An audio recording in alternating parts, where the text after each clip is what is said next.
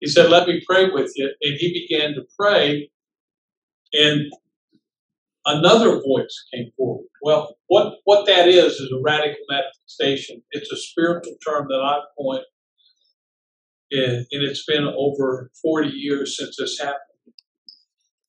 And what I have discovered since that time is that Jeannie had a stronghold, and she had some demonic influence in her life. And it was due to the things and the events in her life that had transpired in her life several years before that. Well, I didn't know what to do, and Reverend Myers came over, and we prayed together, and we dealt with some of the issues demonically and strongholds. But we came up to a point and it stopped, and we called a man down in Morgantown, West Virginia, that I had met, and my wife had met, and he said, why don't you bring her down to my church on Good Friday? And that was like in 2 days. And I said, absolutely. Well, she didn't sleep that night. I didn't sleep that night. I held her all night. I was afraid. I slept with my Bible underneath my pillow. That's how ignorant I was of these kinds of issues. So when my alarm went off and I hadn't been to sleep, I got up and worked a full shift and came home. She didn't sleep that night. I didn't sleep that night. And then that evening, we went to Morgantown, and we met this pastor. It was Pastor Miller. I don't know where he's at now. He might be retired. And they ministered to him. Then they called it deliverance. Now we call it setting people free. And from that time on, and I won't fill in all the information, she was set free that night. And I told the Lord after that, I said, Lord, I don't ever want anything to do with this ever again in my life. I said, this has made my wife even more fearful than before. And so he let me go. He called me to the ministry. He let me go to school for 5 years. He never said a word to me about it.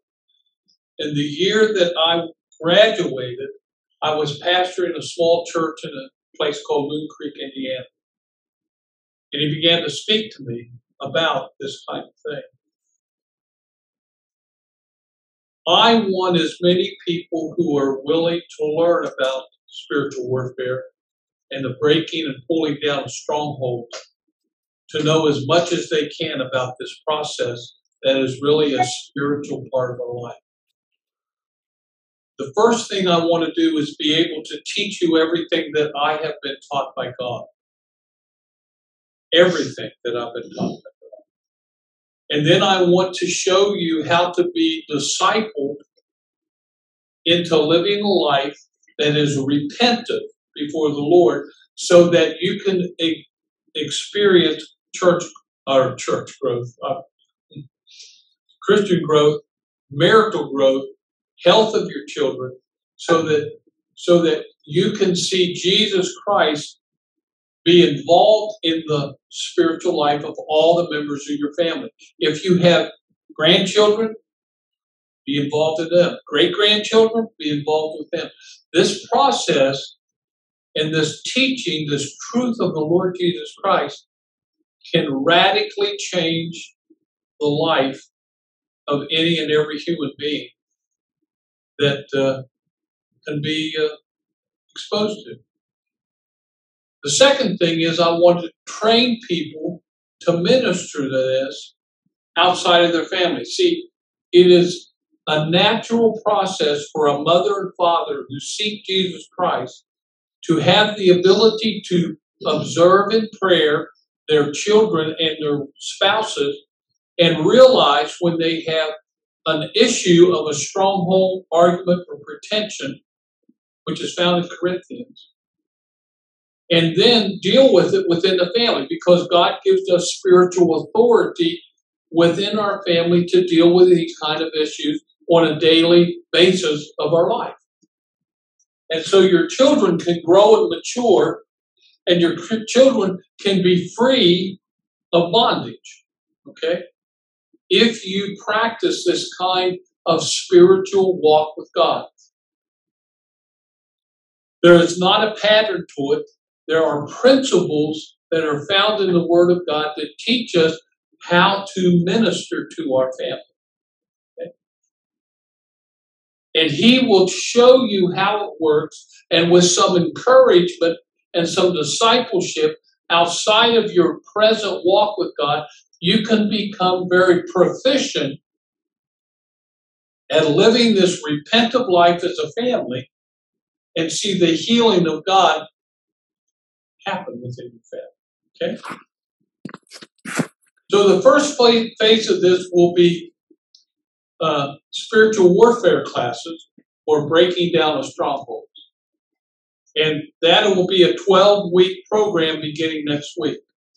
And you can either Zoom in or you can come and meet with us in this classroom, and we will teach you biblical principles on what strongholds are. Strongholds exist in a human being in a couple different ways.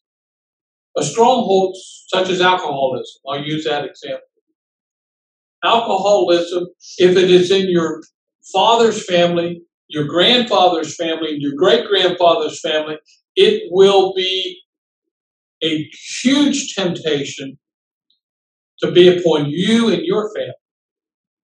And so a stronghold happens through historically, spiritually passing it on from generation to generation. It's not a psychological issue, it's a spiritual issue that's passed on from generation to generation.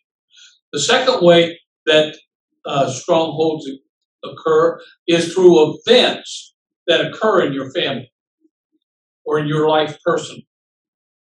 Such if a young lady is molested or abused, or a young man who has a traumatic experience in a car accident, some kind of experience, okay? Or if you're in a marriage situation and your spouse is not Christ-like and not healthy in the relationship, those events can affect a woman who loves Christ. And these events open the door up in a human being so that a stronghold can be developed within their life. These strongholds are as a result of sin. You need to understand this. These strongholds are as a result of sin that is not confessed. Okay? If you do not confess the sin or the situation or the event that you're in before the Lord, and you don't deal with it in a biblical, repentant way, then they can produce a stronghold in your life.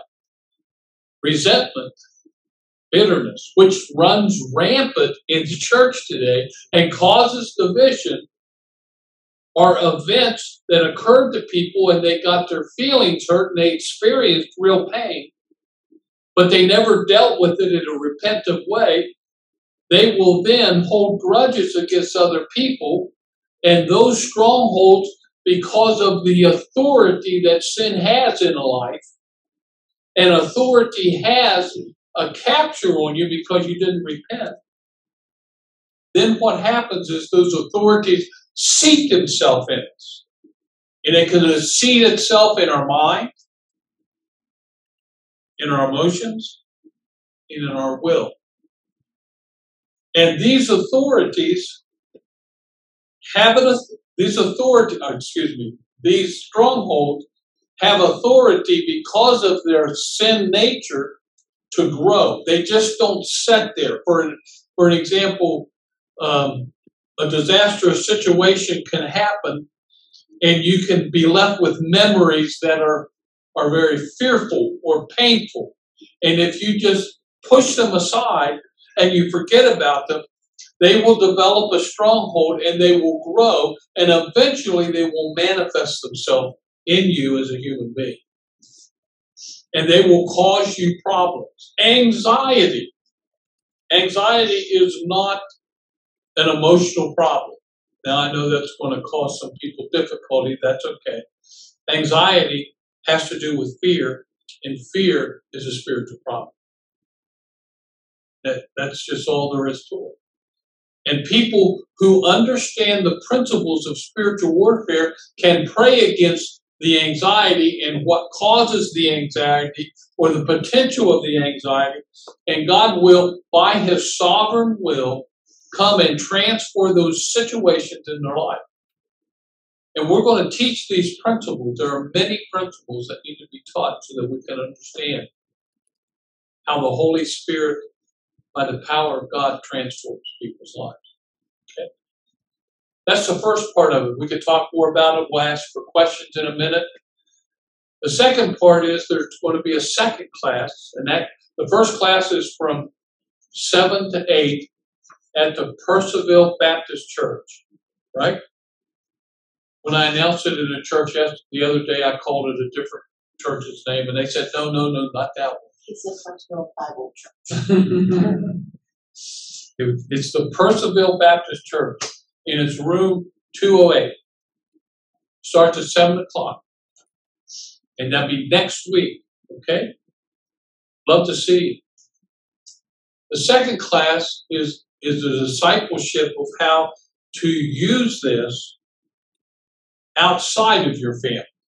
In other words, if you want to minister to a person, if God calls you to help people with strongholds, arguments, pretensions, if He calls you to do that, you will come to this class and I will train you on how to deal with it in depth. And there's a lot of things that you need to understand about ministering to people. I'll teach you how to deal with people who are angry at you. Just because they're mad at you doesn't mean you shouldn't minister to them. You should stay away from them. It may be a ploy of the enemy to keep them from getting the help that they need. I will teach you as a minister of this ministry how to work on repentance. Because people will do and say things about you that are incorrect or unhealthy, and you will have to repent of it because you have to minister to them in a way to bring them around to transformation and repentance. And if you're angry at them and you have a hit list against them, you'll not be able to do that. And we'll talk about that. We'll talk about humility. Let me tell you something. When God began to let people be free by using me as an instrument of righteousness for Christ, and that's all of you. You're all instruments of righteousness of Jesus Christ who dwells within you. But when He begins to use you to set people free from a variety of strongholds, you can have problems with pride and arrogance. You think you're invincible. You know, He's in my corner and you can't do it. Well, you need to be humble. You need to submit yourself to Jesus Christ. And you need to learn how to do that in a biblical way, not in an emotional way, not in a psychological way, not a philosophical way, but in a spiritual way where Jesus Christ is the Lord of your ministry and He's in control of it, and you're only a representative for who Jesus Christ is. Because that's not trained to a lot of people. People then get in trouble. God may use them in a mighty way, and then arrogance and pride sets in. Boom, they got problems. Well, we want to train people on how to spiritually relate to Jesus Christ as you minister this truth to people around you. Because that is our witness in this issue of ministering to other people, that Jesus Christ is really in charge of what's going on here. One of the things we're going to encourage in this second class is we're going to talk about how to allow the Holy Spirit to speak to you. Okay, some of you say, "Well, He speaks to me now." Okay, but maybe He doesn't. There are a large majority of Christians who get their leading from God through the Holy Scriptures, and nothing wrong with that. Or through a Sunday school teacher, nothing wrong with that. Or maybe a good preacher, nothing wrong with that. But when we're one-on-one people or with a couple, we need to be able to learn how to hear God's voice instantly. Boom, instantly, boom. Why? Because let me share something with you. When people have confidence in what God is doing with you, when they come to you, God will show you many aspects of this person's life that needs to be dealt with. And you need to be able to not only hear God, but understand what God wants you to hear, but also know what God wants you to do with the information He tells you. Okay? I made a mistake one time. He told me about somebody, and I got excited, and I thought, well, maybe I need to tell this person. And that's not what God wanted me to do. He wanted me to pray. And when I told this person, boy, the disastrous situation. So there was no one to train me, no one to tell me what I just told you. And so what it did was it left that situation unresolvable. And I had to go back and ask God to forgive me for misusing the divine, holy information that God gave me for that particular person situation. And I had to repent of that. And then I had to ask Him to teach me. So the question I'll ask you, one of the questions is, are you teachable when the Holy Spirit teaches you? Are you teachable? That's something that you need to understand. So we'll talk about that. As the world continues to progress in a negative way, and in my opinion, it's getting worse and worse. And the society in which we live in is right now prone to create an atmosphere within this society so that evil can abound and it can be destructive. I'm going to try and work with you to help you understand the activity of evil, the power and authority of evil in Jesus' name, not in our power, not in any kind of power except the power of Christ, so that you can begin to hear from God what is actually going on. There will be people that will come into your life and seek help, and they will tell you it's because their husband doesn't love them or their wife doesn't love them. When God will then say, no, it's because of the way you were raised and the damage that was done to you, which does not allow you to participate in a healthy relationship with your spouse. That's not saying the spouse didn't do anything wrong, but you will try and learn how to let the Holy Spirit tell you what's going on in the situation beyond the presentation of the truth that's told to you. Okay? That takes time. So in this class, we will go through all of that. I will teach you what anointing is. I'll teach you how to anoint people. I will teach you what authority is. Matter of fact, in both classes, we'll talk about authority. The second class, we will talk to you about authority and how it functions in other people outside of your family. We'll teach you all there is that I know to teach you about spiritual warfare. Then what will happen is, if you, after taking this course, feel that you would like to minister to people, then I will put you in a structured program with me, and I will see how you are doing and what you're doing and how well you're performing for Christ and how you're helping people. Okay? We'll do that. And we'll call you. No, we'll call you. John walked with a phone. So I will sit in with the people that you find that God leads you to minister to. They'll come to you. When Jesus Christ knows that you are sincere about setting people free. And it's not just some exciting experience to do. He will send people to you. In all the years that I've done ministry, there's always people who will call me and come and say, I need help. Always. Sometimes there's been a whole bunch of people. Sometimes there has been a few people. But when God calls you, He will then teach you what you need. He'll qualify.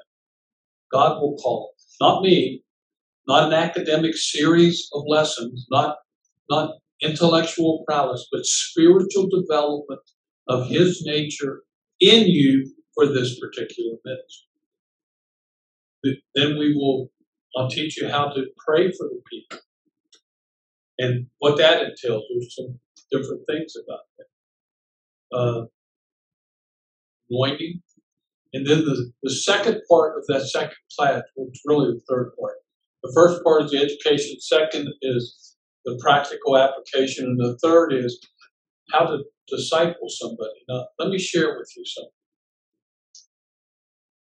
When you seek the Lord out to have Him give you victory over strongholds, arguments, pretensions, when you seek Him out and somebody ministers the truth of God to you, and the Lord Jesus Christ, through the power of the Holy Spirit, sets you free, when Jesus does that, the stronghold is broken. It no longer has an effect on you. But what is left behind in a residual effect is all the training you lived under the influence of that stronghold all of your life. And you will need to learn how to teach people how to walk with Christ after that. And that discipleship program is as important, if not more important, than setting people from strongholds. Why do I say that? Because in the Gospels, when Jesus is talking about Beelzebub and He sets this man free, He says they left.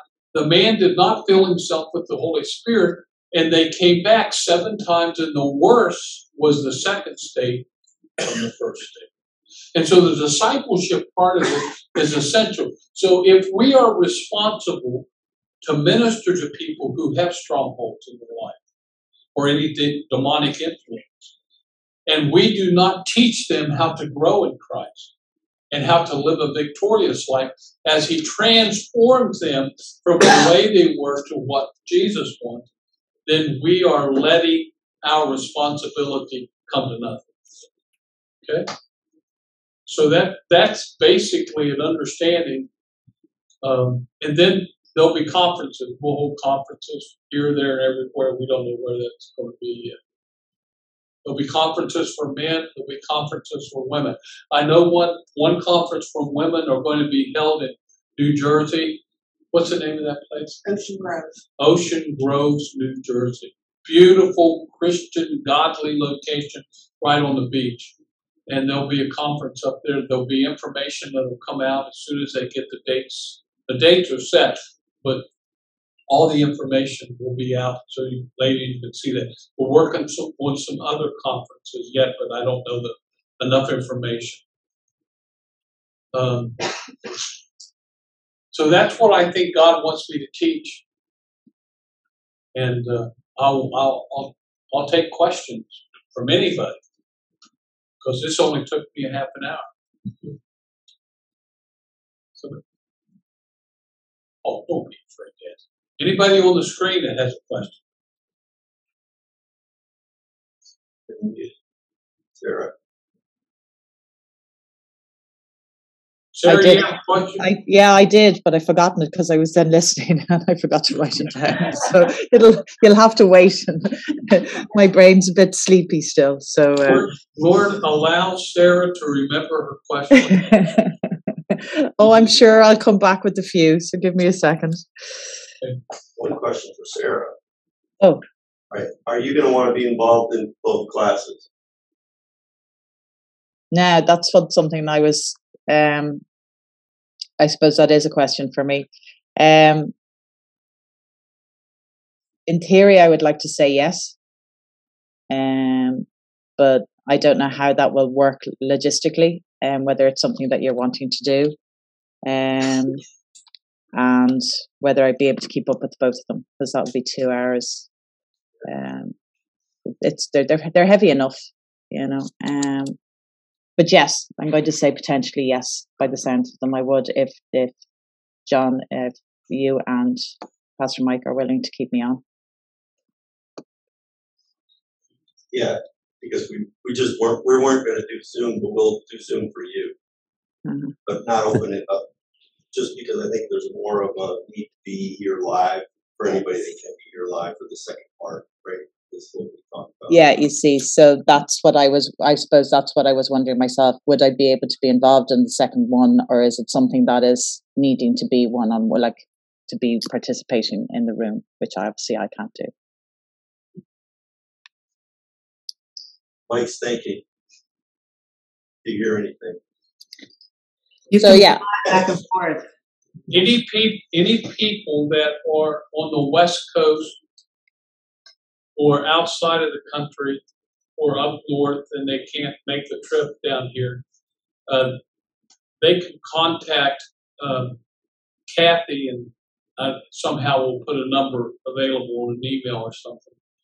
And if they're in the right location distance-wise, then we will consider talking to those people and seeing if they are able to benefit from the second class. Okay, we'll see that. But the first class will be on Zoom, right? Yeah. Okay. Well, then that's a start, I suppose, for me. And then we'll move forward from there. I already have 3 people from Clark County that are going to drive down here on Tuesday for the second class. And then we have some other people from this class I just finished. For those of you who don't know, I've just finished a 12-week course on the first one, and we're going to go back over it. And there are some people from that class that want to attend the second class. Hey, Mike. Yes, sir. Yeah. Steve. Pastor Mike, this is Dave. Hi, Dave. Hey, I met you that first night when you started that 12-week class, and it was just hard for my schedule, but I'm hoping to come and be there in person, for the rest of these.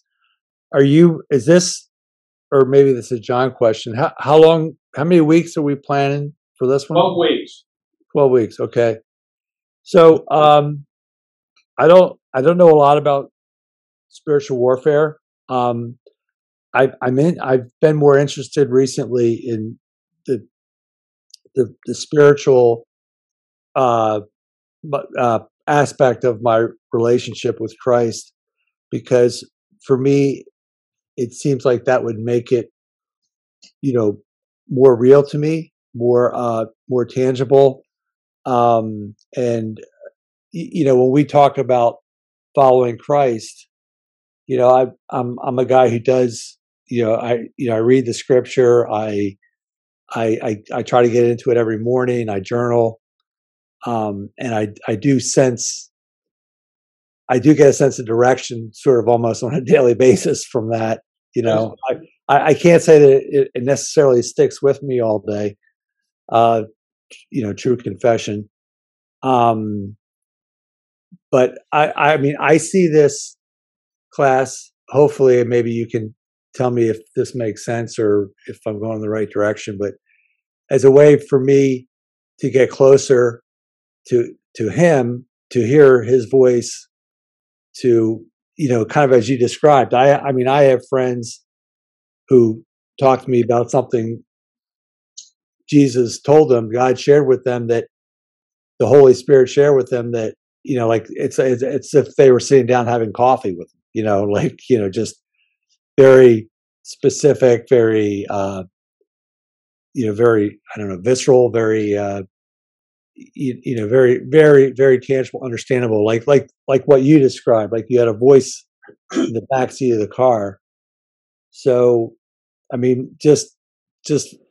would like to work towards that. I've had those sort of moments a little bit, but I would love for this to be something where, I'm understanding the spiritual aspects of God and tapping into that and communicating with that and just, hearing from him as part of what this is. Can I share something to give you a little encouragement and hope?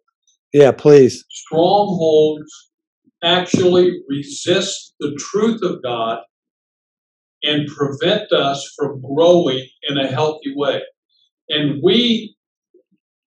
the enemy will let us know Christ, but then will use the strongholds to prevent us from maturing in Christ. And so the more you learn about these strongholds, the clearer you can see God and hear his word, and transformation becomes much better into the image of Christ. So, Dave, that's an excellent reason. Great. Okay? Thank you. Yeah. Welcome. I'm excited about it. Bring your friends. If I had friends, I would certainly bring them. The only one you have is already in the room. Oh yeah, that's right. I just pretend to be John sometimes. That's all. Okay. Mark. Have you done something similar to the second class before? And if so, do you have any stories of how people have been able to implement what you have taught them in this area? Mark, since you said that, and we did not prompt these questions, I want you to know, but since you said that, Mark, I have trained 3 pastors in this. And I'm in the middle towards the end of training a younger, well, he's younger than me, he's 50, in this second application of this truth. And the first gentleman has been using it in spiritual, biblical counseling for probably 25 or 30 years. The second one has just started, and he is counseling with his first couple. And we won't explain their situation, but he is having victory. The Lord set a lady free from fear, but that's only the beginning of the ministry there. And we're working on that. All right. And you asked me a question about what was the second half of the question? Just any stories about how people that you've trained have been able to implement this? Yes, both these men are using it, and the first gentleman has a lot of success. There's the third man that I trained lives up in Hylersburg, Pennsylvania. I mean, these aren't great metropolitan areas, And he has ministered to people, and he has helped. Christ has used him to help people be free of things like anxiety, fear, depression, those kind of things. But he had 2 situations that he had to deal with that were much beyond his knowledge. And he called me in, and both of them, the one lady matter of fact, she told me after we prayed for her that she didn't realize how sweet Jesus Christ was until after we prayed with her. The other man we're just now ministering to, and he has a severe, difficult situation with an issue in his life spiritually.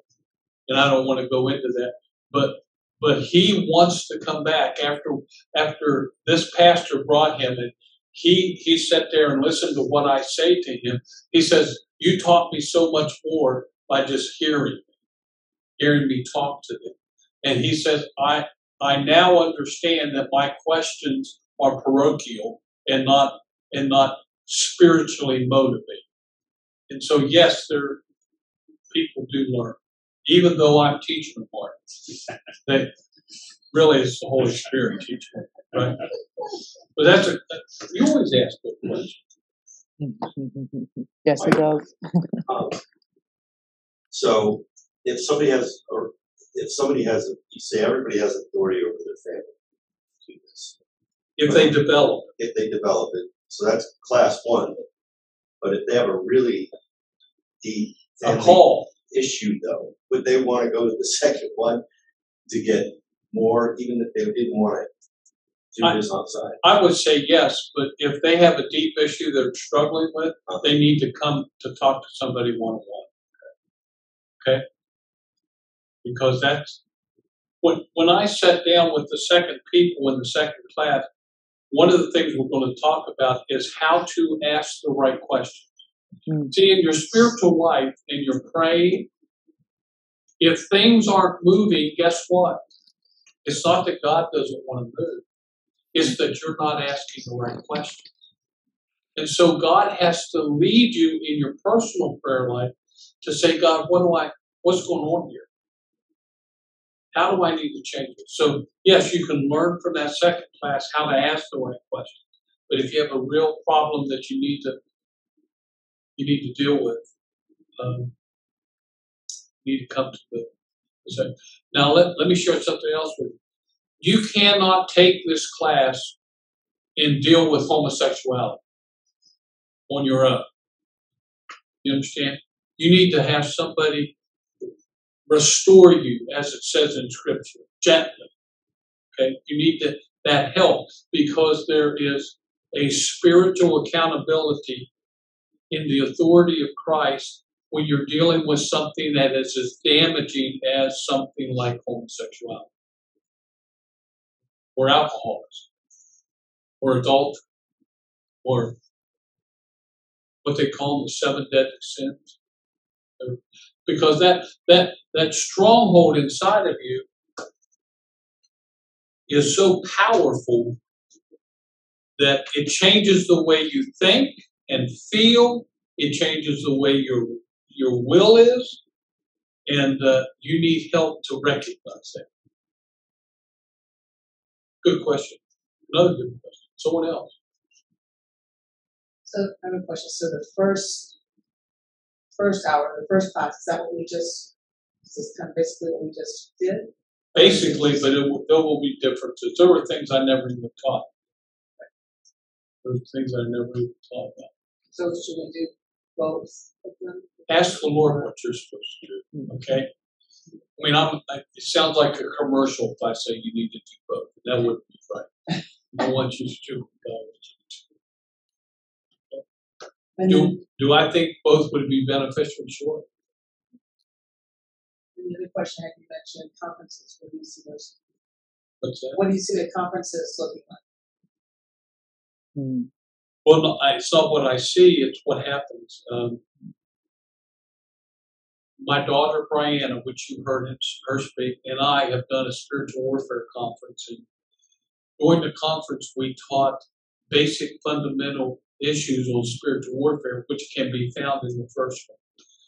But there is an atmosphere created through prayer and seeking of the Lord that there were people who never came forward for prayer that were healed of things. So I don't know what you mean by what do it look like. There will be people that will come forward with prayer and be set free from depression, anxiety, unforgiveness, bitterness, witchcraft. I was in a conference here last fall, and there was 20% of the ladies that attended that were involved in witchcraft one way or another, and they all said that they gained a great deal of spiritual freedom as we broke the relationship and covenant that's made with witchcraft and reaffirmed their relationship with Jesus Christ. So that can go on. A simple thing. I had a 17-year-old boy come up to me and confess to me that he'd been lying to his parents. And so we prayed for forgiveness and we took authority over lying, and he went off, told his parents the truth. So those are the kinds of things that we do. There is also very minimal, individual, brief, 1 hour you don't solve a person's life. But there is a brief, you can be exposed to some counseling on a one-to-one behalf of the word just went out. Now, I don't let anybody come to me during a conference that has already met with me or is meeting with me for further counseling. It's only for new people that come to the conference. So that's kind of, we eat and we sleep there. Talk about the fact that not everybody that does a second class is going to be gifted to go out and do this. Well, first of all, this kind of ministry you must be called for. Okay? Now, you may not know whether or not God is calling you, and you may want to explore what's going on before you can clearly hear whether God is calling you. That's an important thing. You will still be equipped, but God may not use you in a ministry kind of way. Okay? And there are requirements for this ministry. The very first requirement is you must be born again. Jesus Christ must be your Lord and Savior. And you must live a repentant life. A repentant life is a person who hears from God that there is an issue in their life they need to repent of. And then you must agree with God that what He said about you is true. And then you must ask for forgiveness and then ask God to transform you and fill you with His Holy Spirit. You must live this life daily, or you will not be effective in this ministry. And the third thing is, you must have the gift of discernment and knowing the difference of which the demon is running around or stronghold. Okay? I forget what it's called. I use it all the time, but I still don't know what it's called. That's important because when a person opens their heart up to you, they're really opening their heart up to God. And you need to be in touch with God through this gifting to be able to know just exactly what's going on, why it's going on, and how to pray for that person. Now that you can have this gifting and not develop it. You understand? And so over time, it will need to be developed by God. But without it, you will only be using psychological principles to help a person. And those do not set people free. Psychology is basically, I'm going to get in trouble for saying it, it's basically behavior modification or drug therapy. This is a ministry that sets people free from things like OCD. Did I get it right? OCD. We've seen a lady set free from that completely. She doesn't take any medicine. She was on $1,600 worth a month back in the 1980s. So she was free from that. Drunkenness, 4 generations family. I led this man and his wife to the Lord, and he drank all the time. And he gave his life to Christ, and he still drank. And so God showed me the history of the family, how it worked, and what needed to be prayed for in this man in way of strongholds and sins of the forefathers. And he just quit drinking. God gave him the grace and mercy to heal him from the sin of drunkenness. And so, not alcoholism, that's a psychological term. It's a sin of drunkenness. The sin of adultery, not having an affair. Drug addiction is self-abuse. Okay? And so you understand exactly the spiritual aspect of what you're dealing with and how to apply the truth to the problem so Christ can set people free. Did you ask that question? Was that good enough? You want some more? No, just kidding. I'm actually being recorded, aren't I, Dave? So I reply. Other questions? So someone. Yes. In the 12-week cycle, are you, if we're already aware that we're going to be out of town at some point during those next 12 weeks, for that second class, is it something you would record, or how would we deal with that? Let us get back with you. We haven't discussed that. Okay. But that's an excellent question. Somebody write it down so we can talk about it. Okay, thank you. Was that you, Steve? Yeah. That was Jeff. Jeff, are you back from Tennessee? I'm back from Tennessee. We had the wedding. Everything was wonderful. And we made it back yesterday I evening. want to know how the singing went. The singing went great.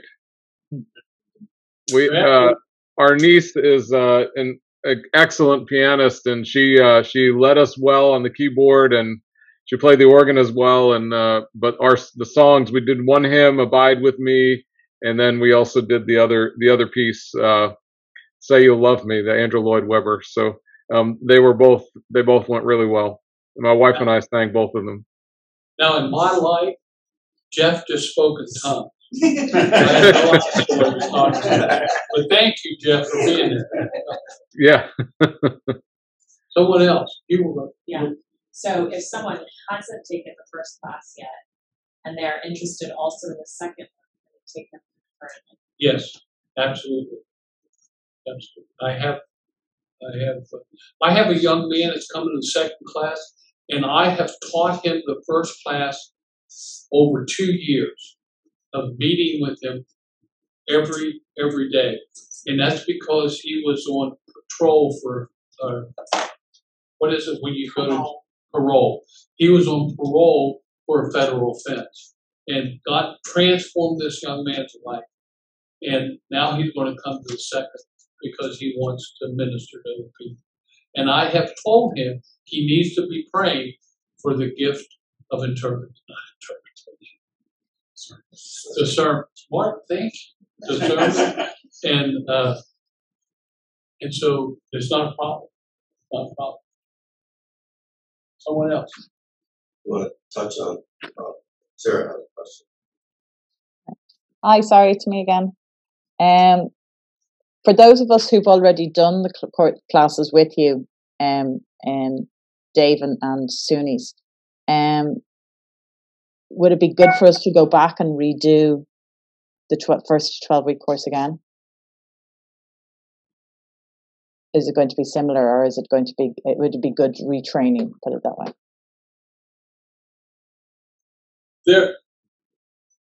The ministry of the pulling down of strongholds, arguments, and pretensions, the ministry is so diverse that there are basic fundamental things that I taught in the first 12 weeks. But if you ever are around me, and you'll notice I could teach on the same thing and it won't even sound like the first time. So it would be beneficial because you get more truth that God has shown us, and it would be beneficial. But I don't want to sound like a commercial. If you think you got enough, that's fine. You understand what I'm saying? No, I personally thought it would do me the benefit. It'd be more beneficial for me to do it again, but I didn't. I was just checking. There is no restriction. If you want to take it 5 times. Okay. Yeah. It depends on what God wants you to do. Okay, Sarah? Yeah, no, I know that. No, I will be praying on it. Yeah. I didn't. Okay. Can you do a commercial for one-on-one counseling?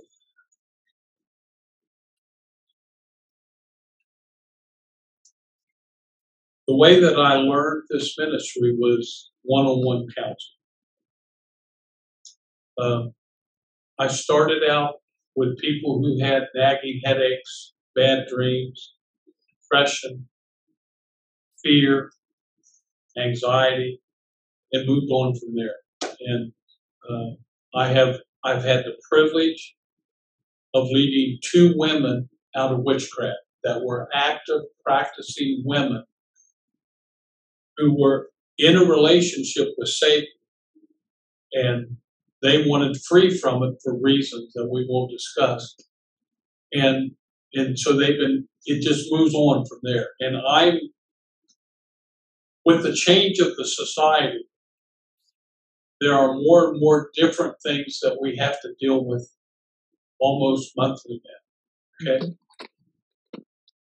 You come and you sit down, and I begin to talk to you about how I can help you, and you begin to tell me your story, and in the midst of you telling me a story, I will say, excuse me, or I interrupt you.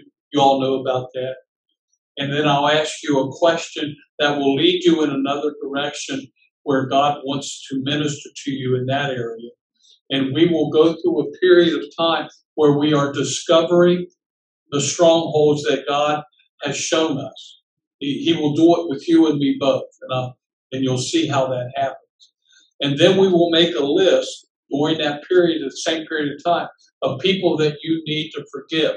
And you need to understand that when you're with me, I will explain to you that forgiveness is an act of the will in obedience to the death and resurrection of Christ. He said, forgive one another, even as I have forgiven you. And we will make that list. And then during this whole process, up here at the top, I have sins of the forefathers. For example, there are families in this one particular church I pastored that every young couple under the age of 25 had to get married. And they were beginning to have children, and they wanted to know, would their behavior of sin during the time they were courting or dating have an effect on the children? And I said, yes. And so that's a sin of the forefathers that is visited upon the third and fourth generation. That scripture comes from Deuteronomy chapter 5, 5:5, where it's listing the 10 commandments, and then it talks about the sins of the forefathers. And so we'll make that list together, and then we will pray through that list. And we will, by the authority of the name of the Lord Jesus Christ, and only His authority, break the power of these strongholds, these curses, spells, the occult, and forgive these people. And then we will pray for you, and then we will anoint you with oil. And I usually anoint people 3 times, and I'll explain in the second class why I do it that way. And then we'll go from there. We'll move into helping you overcome the habits you've learned due to the presence of strongholds, and see a transformation take place. Does that sound okay? Any questions about that? Somebody wants to know how long they're listed. Everybody comes to me and says, oh, that looks long. And I said, you think that's long? I had one that was 12 pages long. So there was a lot of damage in that situation, a lot of stronghold, a lot of severe events that occurred. There is nothing you cannot tell me as of yet in my life that I would be surprised about. I mean, think of the worst thing you can think of. It's amazing.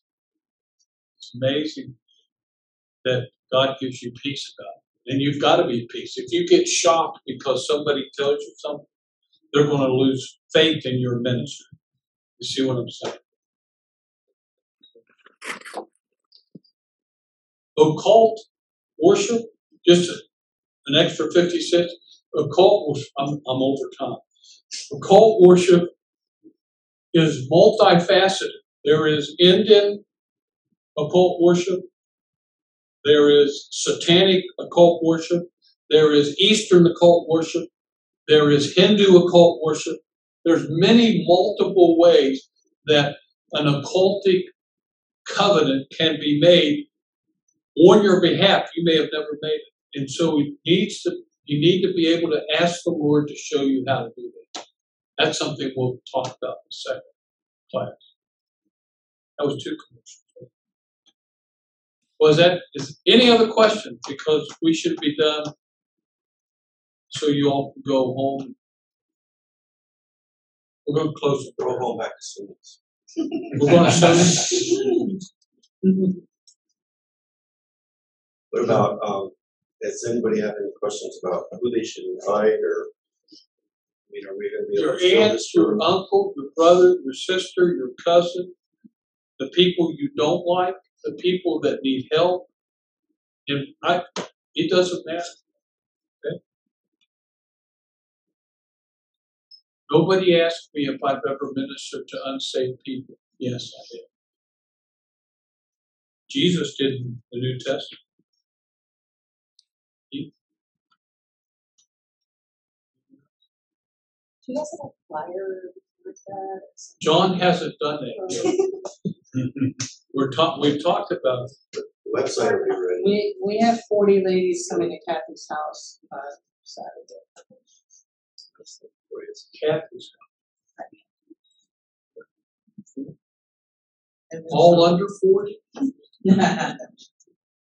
They hold. Well, I'm glad to hear that. God bless you. Let's pray. Father God, I just ask that you fill these people that are in the Zoom world and fill the people here with your Holy Spirit, that you bless them, guide them, direct them.